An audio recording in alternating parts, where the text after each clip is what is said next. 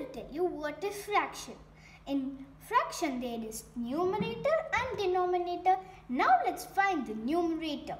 Numerator is the shaded part. So 1, 2, 3, 4, 5, 6, 7, 8. 8 is the numerator. And the denominator is the total. Come on, let's count it. 1, 2, 3, 4, 5, 6, 7, 8, 9, 10, 11, 12, 13, 14, 15, 16.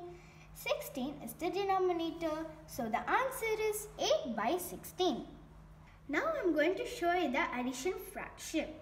This is the numerator and this is the denominator. For finding the numerator, we should add both these numbers. So 8 plus 7 equals to 15. And for finding the denominator, we should multiply these two numbers. 8 into 7 equals to 56. The answer is 15 by 56. For finding the numerator, I am going to add these both numbers.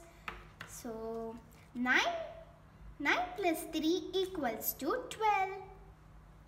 And for the denominator, 9 into 3 equals to 27. The answer is 12 by 27. Check whether the numerator and denominator comes under same table. Yes, this numerator and denominator will come under 3 table. Now I will tell you the lowest form. So 12 will come in 3 table 4 times. So I am going to write 4 over here. And 9 3s are 27. So I am going to write over here 9. The lowest form is 4 by 9. And now I am going to tell you what to do when the both denominators are same. We should put the denominators as same as it is. So I am going to put 7. Now we should add the numerators. So 5 plus 4 equals to 9. The answer is 9 by 7.